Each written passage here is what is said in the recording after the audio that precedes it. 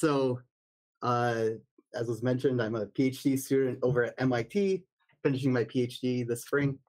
And I work on quantum algorithms and more specifically like quantum machine learning algorithms.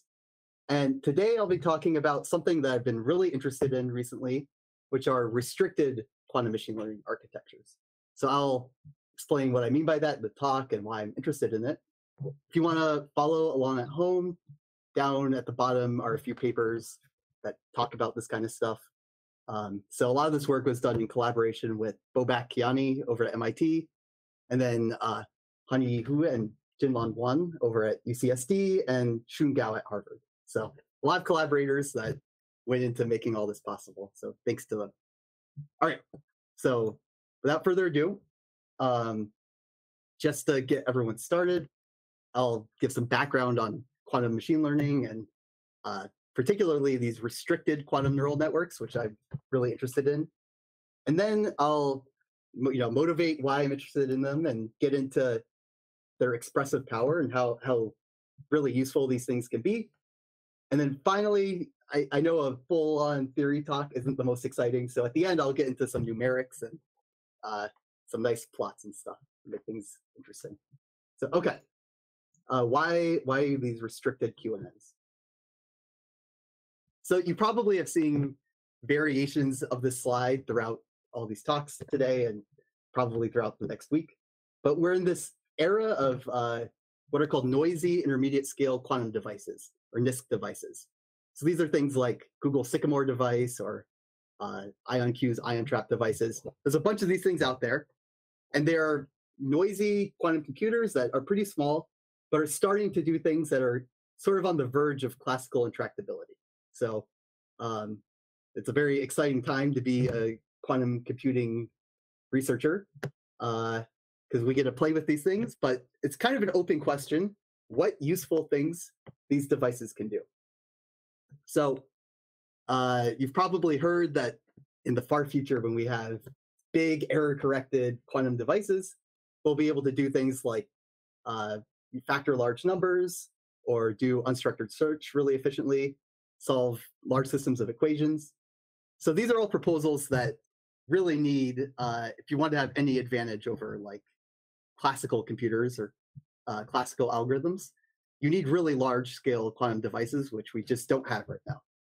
So kind of ironically, the thing that we're looking to do with these noisy quantum devices is find use cases for them that essentially use them as little as possible because you want to minimize your quantum resources required so you can use these small quantum devices, but still do something interesting with them. So that's kind of what I've been interested in and why I got into these quantum algorithms. And there's one major class of algorithms called variational quantum algorithms that are sort of tailored for these devices.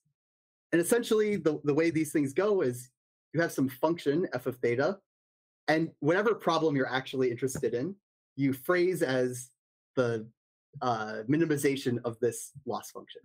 So the canonical example of this is like f of theta is some complicated potential energy surface of a big molecule or something, where it's difficult to evaluate this potential energy surface on a classical computer, but a quantum computer could just do a quantum simulation of the system and evaluate it efficiently. So if you have this function that's expensive to evaluate classically, but if you assume that you can efficiently evaluate it quantumly, then what you can do is sort of just use your quantum computer as a black box that outputs these f of theta results. So in other words, what you can do is, for instance, have this function f of theta, take a derivative of this function on your quantum computer, pass this information to a classical computer that's operating side by side with this device, and then use that to do gradient descent, and then read out the next gradient from your quantum computer, and then go back and forth. So as you might imagine, a lot of things can be phrased in this way. This was originally thought of in like 2013 or something, so it's pretty old at this point, by folks over at Bristol and Harvard. So yeah. there's a lot of things you can do with this. And when you hear optimize complicated loss functions and you know machine learning, they kind of go hand in hand. So you might ask, okay, can you phrase machine learning problems in this framework?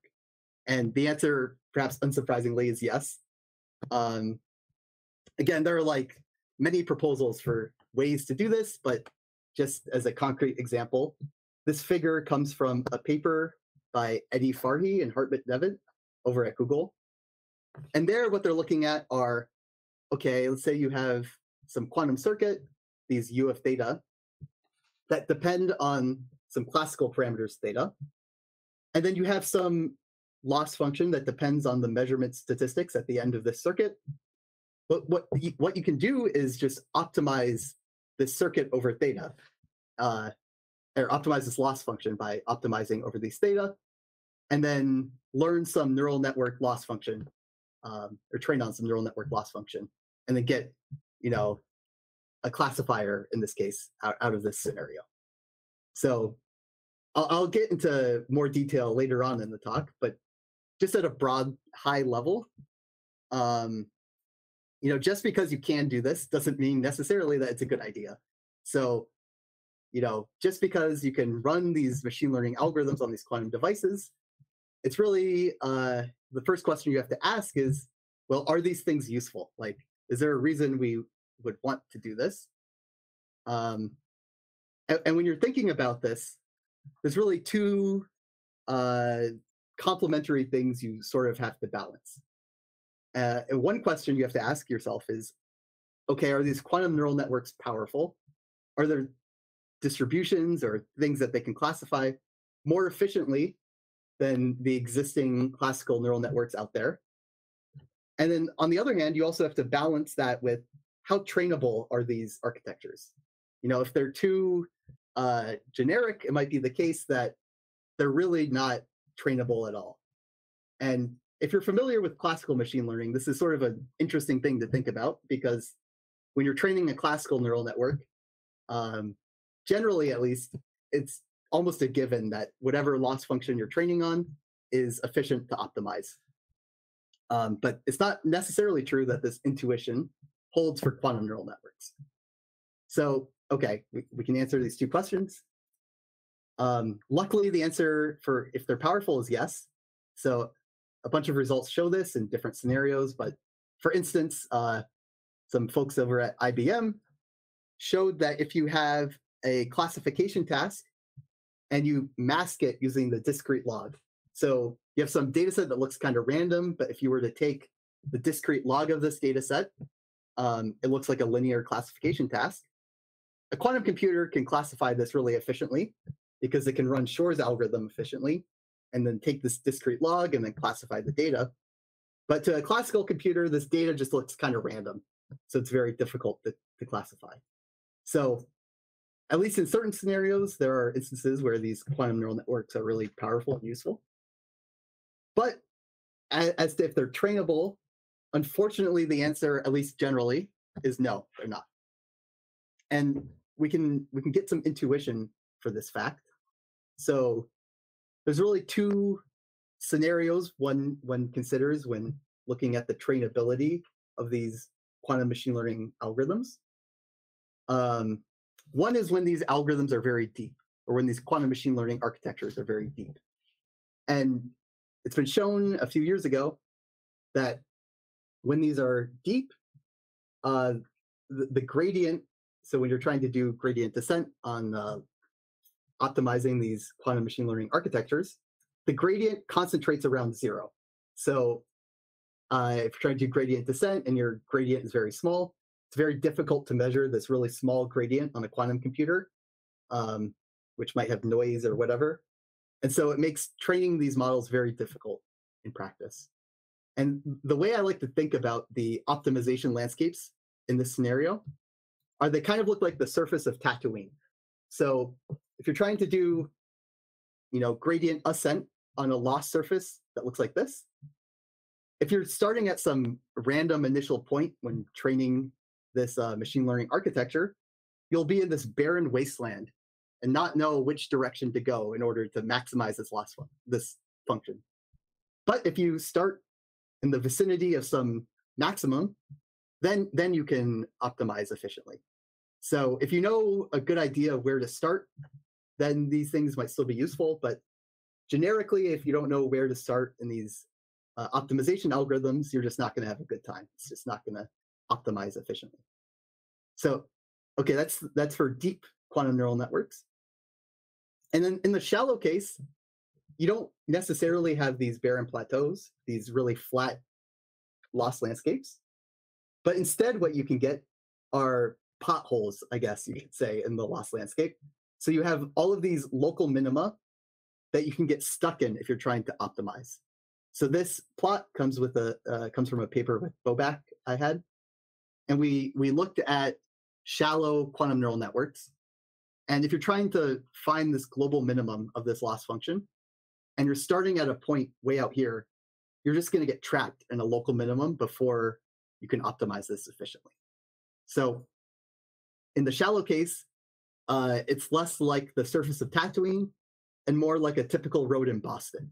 So if you're trying to find a specific pothole in this training landscape, you're going to get stuck in some other pothole along the way before you even get there. So even in the shallow case, these quantum neural networks are very difficult to train. Okay? So, it's nice that these quantum machine learning algorithms are very powerful, but, it's not kind of a bummer that they're not generally trainable. But I have a lot of time left in this talk, so obviously this isn't the end of the story. And indeed, that's the case. The key point is this generally footnote here. So all of these results that I had just mentioned, they prove that these quantum neural networks are very difficult to train generally. But, there's hope that if you look at restricted classes of quantum neural networks, that they are indeed trainable. So I'll give examples of this later on in the talk. But just, I guess, a quick example offhand, you could have a quantum neural network and optimize over quantum neural networks that are invariant under some symmetries. And essentially, you're restricting the search space. And by doing this, you can actually prove, so people have shown in this instance, in this example, people at Los Alamos have shown that these models are actually trainable. So you can look at restricted quantum models and still have trainable, and then have trainable quantum models. But the key point is once you look at restricted architectures, you have to then balance that with how powerful they are. So again, it's a bit of a balancing act. But that's what makes it so interesting, because you have to kind of evaluate both their expressive power and how trainable they are, and try and find something useful and interesting somewhere in the middle. And another advantage to looking at these restricted quantum machine learning architectures is that they give you intuition when you prove that they're powerful or whatever, as to where this power is coming from. So again, later on in this talk, I'll give an example of this. But if you're trying to give a very generic model and your proof of quantum advantage in this scenario relies on like complexity theory, you have to argue that to see separations in practice, it should be a very difficult kind of problem that, comes up in complexity theory, which isn't necessarily always the case when you're trying to train neural networks in practice. So this is another advantage to looking at these restricted quantum models and seeing where these are useful, rather than very generic ones. So, okay, this is why I've been interested in these restricted quantum neural networks. And for the remainder of this talk, I'm just going to give a very specific example of where we're actually able to show that a restricted quantum model has some expressive power advantage over classical neural networks. And to do that, we're going to do something that might seem on the surface kind of surprising. We're just going to look at quantizations of linear classical neural networks. So if you're familiar at all with classical machine learning, you know that often in the classical machine learning literature, when people want to prove or gain intuition as to what models are trainable or powerful or whatever, they often look at linear models. Because when you don't have nonlinearities, it's just way easier to analyze these models analytically than otherwise. So quantumly, we're just going to do the same exact thing. We're just going to take a linear classical machine learning architecture that's linear, and then quantize it and essentially just see what happens. And we'll actually find that there are things that this very simple quantum model can do very efficiently that can be difficult classically. So yeah, without further ado, let's get into this specific example. So, okay. For the remainder of this talk, I'm going to be focused on sequence modeling. So very generally, what this is you want to sample from a conditional probability distribution. So we have some input sequence X. You can think of this as, if you're doing a translation task, like a sentence in English. And we want to sample from the distribution of correct translations. Again, if we're thinking about a translation task. So just as an example, if this is an input sentence in English, we want to sample from correct Spanish translations of that sentence. So this is one example of sequence modeling that really is focused on translation. But again, this is a very general task when you want to sample from these conditional distributions of sequences. You can also do time series modeling in this framework. So X could be a sequence of past stock market data or something, and you want to sample from the distribution of potential future extrapolations of what the stock market will do. People use sequence models for that all the time. And perhaps most relevant to today are ChatGPT, things like chatbots that you give some input prompt X, and then it samples from witty responses Y to whatever prompt you gave it. And unfortunately, ChatGPT has been really busy recently, so I couldn't get an actual response. But luckily, when it's busy, they have sample responses going, and they wrote a nice limerick about how I couldn't get onto ChatGPT. So that was nice. So anyways, sequence modeling is very ubiquitous. And classically, there are a bunch of architectures that do this, because as you might imagine, it's a very well-studied problem. And so the ChatGPT is something called a transformer, which I'll get into later. But for now, we're going to focus on recurrent architectures. So these are things like RNNs or LSTMs or GRUs that you might have heard of. And the way they're laid out is given by this diagram here at the bottom. So you should think of your architecture as just some trainable function fi. So you're trying to find a function fi such that at each time step, you give it an input word from the input sequence, xi, and then it spits out a translation in the corresponding spot of the output sequence, yi. And then also writes to some internal memory, lambda I. And this internal memory is very important because, for instance, if you have in a translation task an adjective at the beginning of your sentence modifying some noun at the end of your sentence, it's not going to remember that unless it has some internal memory. So this internal memory is what keeps track of all of the long time correlations in your translation task or in your model when doing this translation task. And what we're going to focus on quantumly is looking at the case when this fi is a linear function. So a very, very simple model. And then we're gonna consider a quantum extension of this. So when you quantize this classical dynamical system that's just linear dynamics given by these xi, what happens when you quantize it is your state space, which, because we're looking at neural networks, everything is real valued. That will be promoted to like a continuous variable quantum system, so CV quantum system. And that's what's diagrammed here. So this lambda I, that latent space of the classical model, gets promoted to this CV quantum system.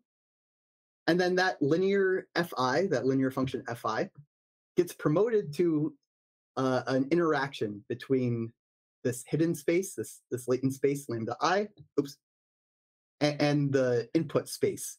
So this phi e is just states that depend on the inputs xi, and this u is now some bilinear interaction between lambda I and the inputs. So just to give a concrete example, we consider a bunch of other cases in our paper, but if lambda I initially is some Gaussian state, and these phi I are qubit states that come in at each time step, then what this bilinear interaction is a Jaynes-Cummings interaction. So it's okay if you don't know what that is, but it comes up when you have like an atom in a cavity that it interacts through this Jaynes-Cummings interaction. So these things people look at experimentally, and that's kind of the model we're looking at here as a machine learning architecture. So, okay, we have this quantization, and we call it a contextual RNN. And the reason we call it a contextual RNN is because it's capable of measuring contextual properties of that quantum state lambda I. And if you're not familiar with quantum contextuality, it's essentially the statement that when you're doing quantum measurements, it's not like you're revealing pre-existing classical values for these quantum observables. And it's probably easier to explain via example, so I'll have an example on the next slide. But just for some context, last year, the Nobel Prize in Physics was awarded for multiple experimental demonstrations of special cases of this fact. So there they were looking at non-locality, which you could think of as a special case of quantum contextuality, but it's a similar idea, so it's very relevant. And yeah, let me just give an example so we can build some intuition as to what's going on here. So, okay, we can consider a table of these qubit poly operators, these z, x, and y operators. And I've arranged these observables in such a way where the products of the rows are the identity, and same with the first two columns, they product to the identity. And then this final column products to minus the identity. So you can check this just by doing the matrix multiplications. And also each of these rows and columns of operators commute. So everything along this row commutes and this column and so on. And when you did these measurements in some quantum state, so you measured the operator x1 or y1, y2, and these measurements were revealing pre-existing classical values, then we should be able to assign classical values ahead of time to whatever these operators are. So we can try and do that. We can make a very naive guess initially and say, okay, what if these all were +1? So +1 valued. But then if we look at the row and column parity checks, we can see that we break this -1 parity relation here. So obviously this isn't the correct classical values for these operators. So we can try and fix that by flipping this to -1 and then have this be our guess. But then we break this parity constraint. So, you know, we can keep trying to fix this and then look at this one and then try and fix this parity constraint. Then we break this one. And it's fairly easy to show that you can generalize this and show that you can't classically assign these values ahead of time. So just to go back to this slide, one way to think about what's going on is that if you, for instance, are trying to measure y1, y2, and you had previously gotten +1 measurements, the measurement of y1, y2 depends on if the previous measurements were along the row, for instance, or along the column. So if we measured this operator and got +1, +1 as the measurement results, and then we measure y1, y2, because of this parity constraint, the product has to equal +1. This measurement result has to be +1. But if instead we were measuring along the column, and then measured z1, z2, x1, x2, and got +1 each, then this has to give -1 when you measure it. So sort of a very hand-wavy way of thinking about it, which isn't really rigorous at all, but just some intuition, is that the measurement of y1, y2 depends on the measurement context. So whether you're measuring along the row or along the column. And this is really what quantum contextuality is. It's that measurements kind of depend non-trivially on previous measurements you've done. And assuming everything commutes, this can happen over very long times.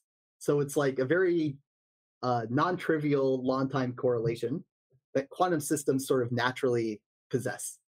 And it's just a general feature of quantum mechanics that is just because quantum mechanics is the way it is. So right, and I should say that this example was with qubit Pauli operators, but our system is on these CV quantum systems, and in that case, you can do something similar with displacement operators, if you know what those are. But that's probably getting into the weeds too much. But just know you can do these measurements that reveal quantum contextuality in these systems. So, okay, this gives a natural translation task that we can consider where we're given classical descriptions of some input observables which exhibit this quantum contextuality. And the task is to translate that input sentence into measurement values that are consistent with quantum mechanics. So we've sort of chosen this task to be a shoe-in for the quantum model because it's just naturally what it does. But in principle, this is some classical translation task because it's classical input descriptions and classical output values. So we can consider this translation task. And intuitively, by this quantum contextuality argument, and we prove this in this paper, you can show that the classical model has to memorize all of these possible contexts to output the correct measurement. So in other words, this lambda space classically has to remember exactly what context it currently is in and has to remember this over very long times, potentially, to be able to do this translation task efficiently or get it correct. So that gives us to our theorem that we prove in the paper, which is that there's this quadratic overhead in doing this task classically versus quantumly. And we also show in our paper that this is asymptotically tight. There are classical simulations of our quantum model that you can do with this quadratic overhead. So it's really just a quadratic overhead that's tight. And I put a couple of asterisks here. And this first asterisk is, even though our quantum model is a quantization of a linear classical RNN, which is a very, very simple model, this separation actually holds over transformers and things like ChatGPT. It's very general. And it really is so general because it has to do with just a memory requirement. So the technical details are in this paper. I won't really get into them, but essentially any classical neural network that utilizes an internal memory will have this separation. And then this asterisk just is saying that even though this is only a quadratic separation, with a slight modification of the task, we can actually get to a really big super polynomial separation. But then we lose these trainability guarantees that motivated the whole thing to begin with. So yeah, I won't get into that. Let's just focus on the quadratic separation here. And okay, with my last few minutes, I'm going to just talk about numerical simulations of this, because what we showed in this proof and in our paper analytically is that there's some task that we kind of constructed where we have this quadratic memory separation between quantum and classical models, even when that quantum model is very simple. But, this is one constructed example. It's not really, people aren't doing this in real life. So we wanted to see if this intuition that these quantum models can store long-time correlations in the measurement context of the system, whether that really gave a practical advantage on a real-world task. So that's what we did. We looked at some standard Spanish to English translation tasks. Because we show that our separation is asymptotically tight, it's quadratic separation, we can actually simulate our quantum model with quadratic overhead. And so, we go up to 500,000 parameters in these models, which isn't very big. But again, we have this quadratic overhead. So it looks more expensive to simulate the model than it actually looks like here. And so, okay, on the Spanish English translation task, how well do these models do with this many model parameters? And when the model is this small, as you might expect, classical models don't do very well. 500,000 parameters isn't that many. So these are just random input sentences. And this GRU, this classical model, just almost never gets it right. It's very bad when it's this small. But when the quantum model is this small, it gets it right actually the majority of the time. And this isn't very quantitative, this slide. So to be slightly more quantitative, we also looked at the performance of this model when compared to a transformer. So this y-axis here is the loss, the KL divergence. I won't really get into that, but lower is better here. And then we fix the performance of a given CRNN, one of these quantum models. So that's this dashed line here. And then we varied the size of a transformer and saw where their performances kind of lined up. So, very roughly, given some error threshold you want to achieve in performance, how big of a transformer do you need to meet that of a quantum model? And probably somewhat coincidentally, this crossover happens exactly at this n by n minus 3 over 2 that we predicted our proof. The fact that it's like spot on is, again, probably coincidental, but at least roughly, this shows that there really is like a very large separation in how efficient these two models are at performing this task. So, okay, just to wrap up really quickly, what we did was we showed this quadratic separation and showed that these restricted quantum models, which are more trainable than general quantum machine learning architectures, we showed that they can do things that are more efficiently than classical models, at least constructed scenarios. And in the future, I want to push this quadratic separation a little further. Quadratic isn't very big. An n versus n squared separation is kind of meh. But I have some ideas on extending this if we allow for slightly less restricted quantum models, but still restricted enough such that they're trainable. Again, it's a bit of a balancing act. So I want to look into that further. And something interesting that has come out of our paper is we have this quantum-inspired classical model that is really just a simulation of the quantum model we give in the paper. And even though it has this quadratic overhead, that in itself might be of interest to machine learning people. So I've been talking to a few people about if this is interesting, these classical simulations of quantum models. And then finally, one of the benefits of only using these restricted architectures is that you have fewer operations you have to correct against if you're trying to do error correction, or fewer operations trying to correct. So looking into the actual resource requirements for doing this in practice, something I want to look into in more detail in the future. So, okay, thanks for having me. Are there any questions? Thank you so much, Eric. Really good presentation. As a native Spanish speaker, especially loved your slide where you have these Spanish expressions. Do you speak Spanish yourself?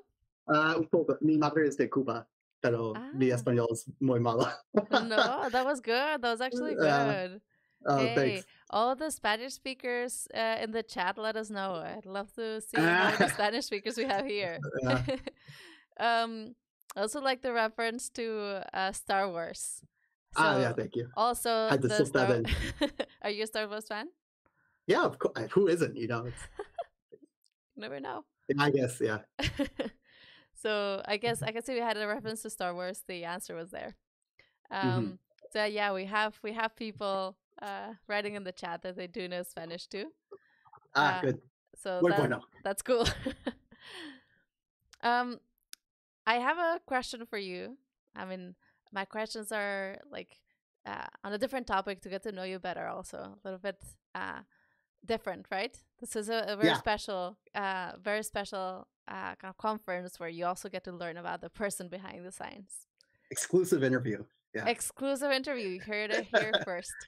So I want to ask you about the free food mailing list at MIT, and Yeah. what is it, and Yeah. So why? there's this Yeah, mailing list at MIT where people just, there are a lot of events for new students or whatever. And so people will just shout out on this mailing list if they have a bunch of leftovers. Um, and so for a while, I got really into it, pre-COVID especially. And I lasted a very long time on this mailing list without ever having to buy food. So that shows you how cheap I am. But it was great. how much? How long is a very long time? I made it a month without having to buy food. That was my longest stretch. But more typically was like every a couple of weeks or something. And it really varied, at the beginning of the year when there are all these new student like events, then you don't ever have to buy food at all. It's great. And then towards the middle of the semester, everyone, it dies down a bit. But beginning of the semester is really profitable.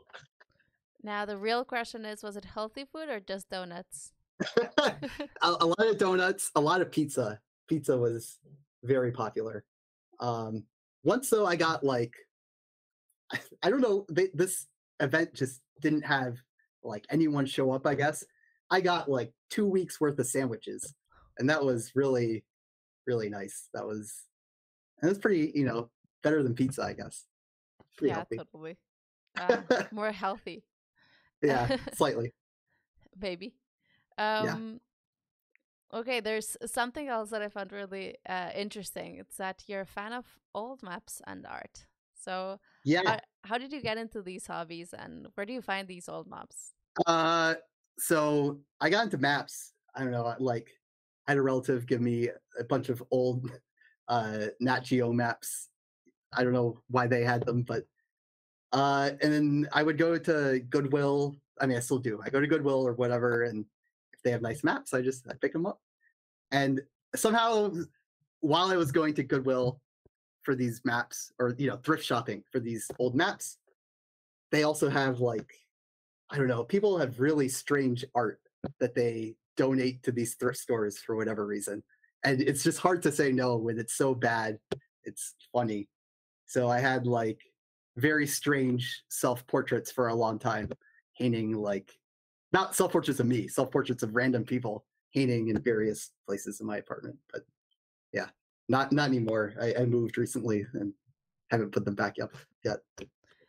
I must say that if they had been self-portraits of you, that would have been very strange. Yeah, that's true. I donate them and then I forget and then I re-pick them up. So I would say you're maybe a fan of secondhand art. And Yeah. Thrift shopping for strange things, I think, is fun. finding hidden treasures. Yeah. Treasures in quotation marks, but We have a ton of questions from people in the chat. So let me start with a question from Crowbar Massage. The question is, on the matrix of contextuality, once you measure, say, Z1, Z2, don't we lose the information in the qubits? And therefore, what does it mean to measure X1, X2, and Y1, Y2? Good question. So that plays into the point that I mentioned very briefly offhand, which is that the rows and columns of these operators all commute. So in other words, if you're measuring, and you can check this yourself just by matrix multiplication or if you know commutation relations of Pauli operators. For instance, when doing Y1, Y2 and measuring along the row, because all these operators commute, in principle, you can do them simultaneously. Like you don't lose any information when, well, among these operators at least, when doing these measurements. And then same when you measure along the column. You can do X1, X2, and Y1, Y2 in any order because they commute and get the same measurement results. Okay. So, great answer. We have Great question. other questions. A lot of people thank you for your talk. And Abby UBC says, thanks, amazing talk. And are there any results on trainability of these restricted QNNs? Yeah, so that's another thing I need to do is actually prove that this model is trainable. But numerically, it seems to be trainable, and using intuition from the untrainable result proofs, this one seems like it would be trainable. Yeah, there are proofs that are explicit that show the trainability of things like symmetric quantum neural networks, so things that obey many symmetries. And so really it's like kind of this general trade-off of expressivity and trainability. And because this is sort of lower on the expressivity axis, it's probably more trainable. And it seems to be numerically. So Yep. It's hard, but unfortunate that sometimes you have those trade-offs, right? You have to choose yeah, one or the other. yeah, it keeps me having a job though, like I can do research on this. Yeah, I mean, and sometimes you can find these hidden solutions that can help you bypass these Yeah. constraints. We have another question. Well, we have a ton of them, but a question by WarmView1127. Does the given contextual observables correspond to the hidden state input lambda in the CRNN model? So yeah, so it's tempting to think of if a classical neural network were to simulate this, that it must store every observable or whatever you're measuring in a separate state in hidden space. But our proof is totally agnostic to that. So we don't really care what the classical model is doing. It could be doing something crazy and trying to save memory by doubling up on internal representations.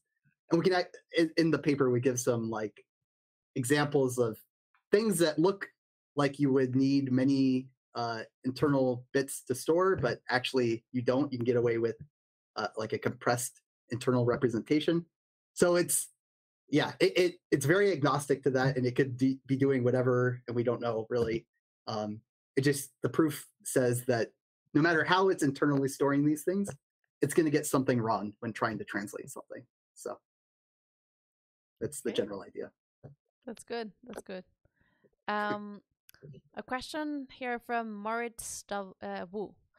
How does the problem of local minima in the loss landscape of shallow QNNs differ from classical NNs? Couldn't concepts like momentum help solve that problem? So they can solve that problem if you have a very minor issue with local minima or bad saddle points, but it's really bad. So they get back to a picture of it. This is some, I forget exactly what, some shallow quantum neural network projected along two axes of parameters.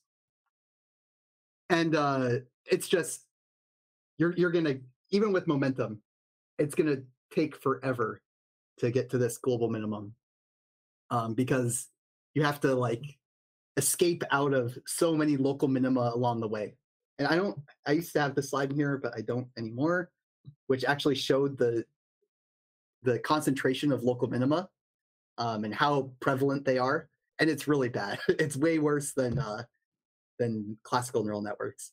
And so unfortunately, yeah, like maybe, for smaller examples, you can get away with just having a momentum term or using atom or something, but it doesn't scale well, unfortunately. Well, that's actually really good to know that you can try something like adding momentum or an atom optimizer.